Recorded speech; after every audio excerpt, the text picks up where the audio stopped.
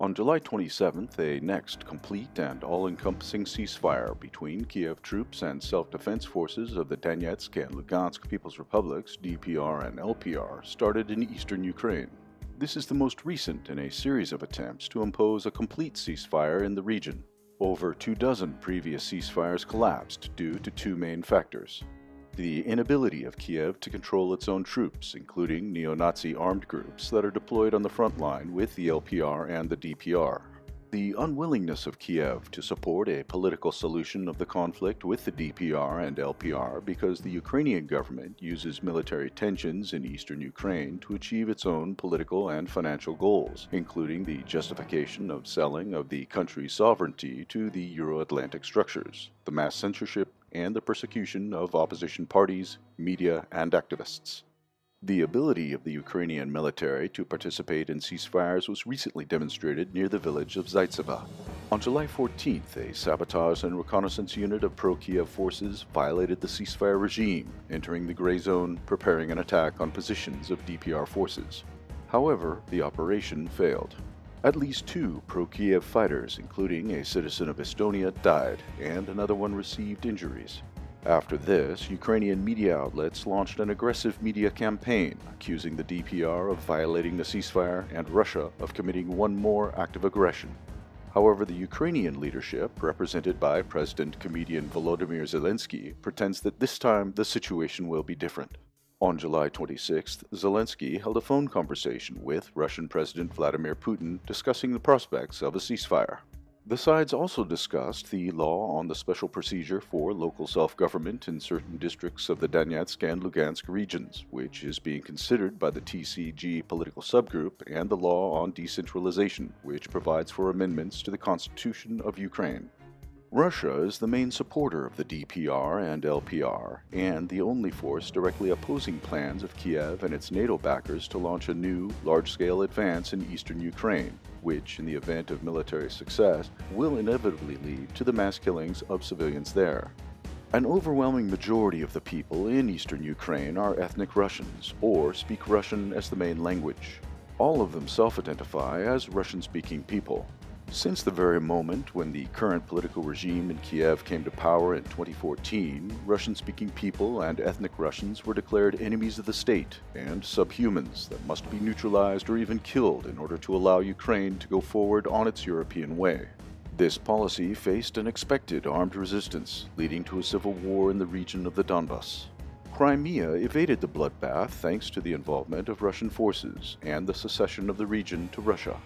In 2020, the ideas of ethnic cleansing of Russians and persecutions of the Russian-speaking population in the region of the Donbas and Crimea still remain an integral part of the Ukrainian political mainstream, and the ideology of various radical groups that receive direct financial, administrative support from the current regime and have access to weapons from the conflict zone. The political process and constitutional reforms needed to de-escalate the situation in the East and grant autonomy to the DPR and LPR face strong resistance on all levels of the governance system. Radicals attack independent journalists, bloggers, political activists, politicians, and even people that visit the wrong churches. On July 23rd, the house of Vitaly Shabunin, the head of the non-profit Anti-Corruption Action Center, was set on fire. The center said it believed the arson was an assassination attempt targeting Shabunin and his family. The incident happened in the village of Gnidin, just outside Kiev. On July 13th, members of the National Corps political party, created on the basis of the Azov Battalion, neo-Nazi armed group, attacked a house of the head of the opposition Shari party in Kharkov. According to the head of the party, Anatoly Shari, the attackers were armed with firearms and killed at least 2 people. Earlier on June 24th, members of the National Corps attacked and beat an activist of the Shari party in the same city, Nikita Rodchenko. After the attack, the man was in critical condition. On July 26th, Ukrainian radicals and supporters of the government-backed Independent Orthodox Church of Ukraine seized churches of the canonic Ukrainian Orthodox Church, Moscow Patriarchy, in the villages of Novotivotov, Zabolotsky, in the Valin region. Police and local authorities in fact support the seizure, violating the people's right to freedom of faith.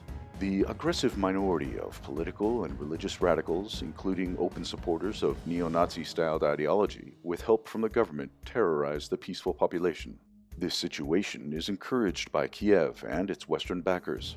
During the past months, top Ukrainian officials regularly criticized the Minsk agreements, proposed to withdraw from them, or revise them to meet the vision of the situation by the current regime. The core of the contradictions over the Minsk deal is simple. Kiev seeks to gain control over the border with Russia and the entire territory of the DPR and LPR before the implementation of the political part of Minsk. In practice, this will mean the surrender of the DPR and LPR to pro-Kiev forces, the neutralization of DPR and LPR resistance by force, likely with direct help from NATO, and mass killings and terrorizing of local populations by pro-Kiev forces. The DPR and LPR leadership and population are apparently not interested in this scenario.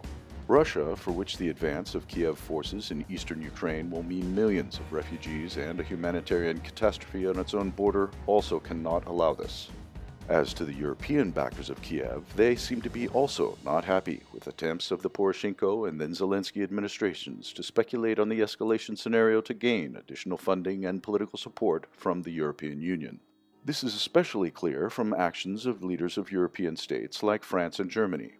Meanwhile, the European bureaucracy affiliated with the Washington establishment play into the hands of the Ukrainian instigators of war. These forces are not interested in the settlement of the conflict in Eastern Europe because they use it as a pressure point in their efforts to suppress the resistance of national states which increased amid the crumbling dominance of globalists. These contradictions, especially taking into account the U.S. dominance over the Ukrainian leadership, raise serious concerns about the real motivation behind the recent political maneuvers of the Zelensky administration. However, most likely the explanation is even more complex. Ukraine is experiencing a deepening crisis that came amid the decreasing direct financial support from its foreign backers. During the past years, European partners already decreased their support to Kiev, which was fueling fires of war in the interests of its own corrupt system and the Washington establishment. The modern U.S., led by the Trump administration, is also not interested in any large-scale investments in Kiev adventures against Russia or funding the Ukrainian economic miracle for propaganda purposes. Taking into account the global economic crisis and the expected second wave of the coronavirus outbreak, it is unlikely that foreign support to Kiev will increase anytime soon. It will be a gift if the Ukrainian leadership continues receiving foreign support, at least at the current level. Therefore, the Zelensky administration is forced to at least formally search for ways that would allow the country to reduce its economic needs. The de-escalation of the conflict in the East is one such opportunity. On the other hand, from the political point of view, the ceasefire is needed for Zelensky to at least temporarily stabilize his approval rating, which is falling dramatically. He came to power thanks to peacemaking slogans, promises to contain censorship, street violence, and battle corruption. However, none of these things have happened. Instead, Zelensky immediately turned into Poroshenko 2.0, and his administration funds Poroshenko-era paramilitary groups to use them against its opponents. By supporting the ceasefire initiative, Kiev also tries to please European partners that have been pressuring the regime to finally making at least some actions in the framework of the Minsk format. At the same time, the Zelensky administration understands that any laws or amendments to the constitution granting the LPR and the DPR real autonomy and defending the rights of the local population will not pass the parliament. Therefore, interests of the Washington establishment, not interested in the de-escalation, will be secured. The situation in the Ukraine will likely remain in a state of stable instability until the presidential election in the United States. If President Trump keeps his post, the Ukrainian conflict will likely remain frozen, with Kiev forced to make at least some steps to de-escalate the conflict, overcome the crisis, and guarantee its own survival.